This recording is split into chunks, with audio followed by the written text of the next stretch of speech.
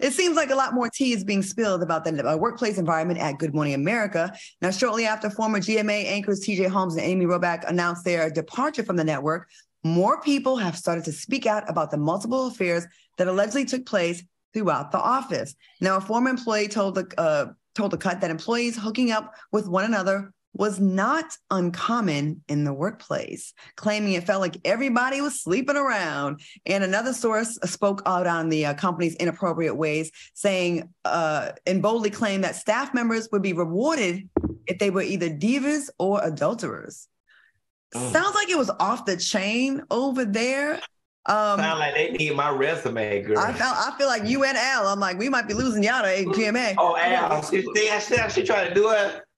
She trying to do it. I'm just trying to find an appropriate place for y'all because it seems like they wild out and have fun. Let's see what Al says. Al, what are your thoughts on these allegations? Listen, I know that the president of ABC, that black female, is losing sleep over this.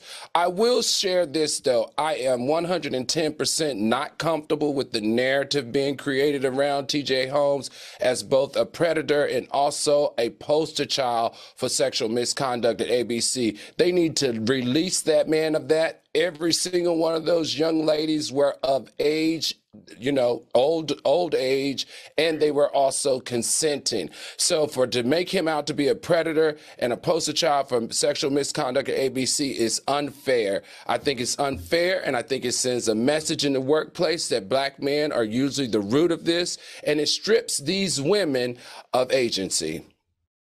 You? I'm you know what? No. While I agree with Al,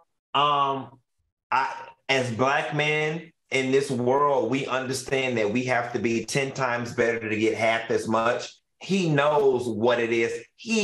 Heavy is the head that wears the crown, okay?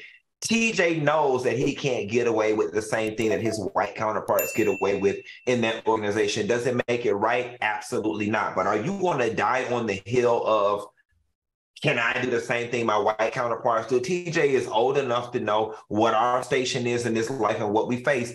And he should have done better. While I don't think he's a predator, and while I don't agree with them making him out to be a predator, he should have understood that had anybody ever found out that was going to be the narrative. And TJ, because you are able-bodied and sound mind, you're upper echelon, and you're educated, you could have prevented all of this. So, brother, while it may not be fair, I have no sympathy for you. Poster child for being a predator? No, I don't believe that. Poster child for fumbling a bag and just being inappropriate. Listen, I get if you fall for someone at work. I get if you fall and date a couple people at work over the course of some years.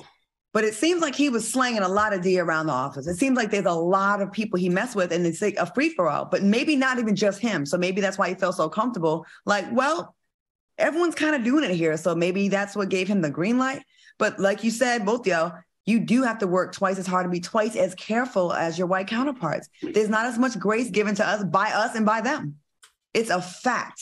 It is a fact. So yeah, you may see everybody out sleeping with each other, and then you go ahead and join them. You're not going to get the same punishment. You're not.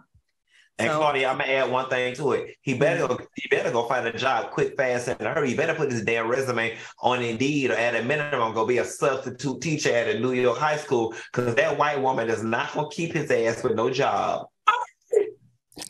Well, they said that supposedly he bought her a promise ring, which I'm like, we doing promise rings in our 50s? Okay. Girl, I listen, the last time I had a promise ring, I was 12 and a half with a Lisa Frank lunchbox. Okay. Do we still do promise rings? Al, would you do that? He better promise her. She got the $50 million in the bank and he's jobless now.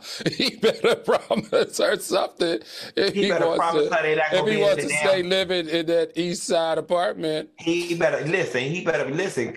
Listen, when you lose your job, you automatically qualify for unemployment and food stamps. He better promise her that food stamps and unemployment ain't gonna be her life beyond these 6 months that she eligible.